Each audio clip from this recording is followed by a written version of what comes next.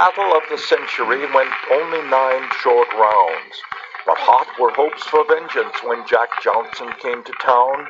A tall white woman on each arm, and proudly did they stride, and black as he the raceabout in which he did arrive. No southern hamlet this, but quite advanced in many ways, a prominent black doctor, a hotel where presidents stayed.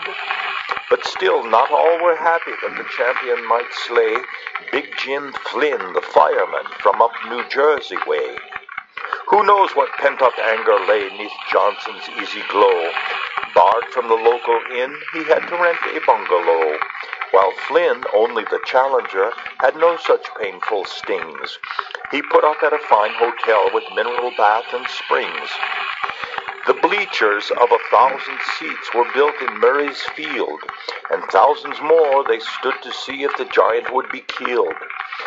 Flynn was not the kind of man to fall without a trace, but Johnson not the sort to be put easily in his place. The fireman charged and bowled and railed, but Johnson stayed quite cool. He treated Flynn as would a teacher a small child in school.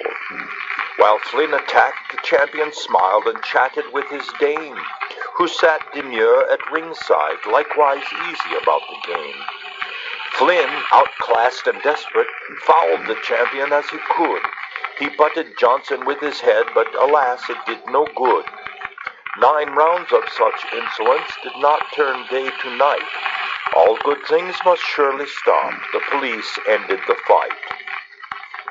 Johnson pocketed his wind, stepped down, and calmly walked away, his body scarcely sweating on that Independence Day, still smiling, joking with the crowd, his lady on his arm, his straw boater upon his head, and no one badly harmed. Hundreds had come by that week to watch the champion train. Out there in that open field, made muddy by the rain, the battle was now over, the bleachers were torn down, the fireman was humbled, and the champion left town.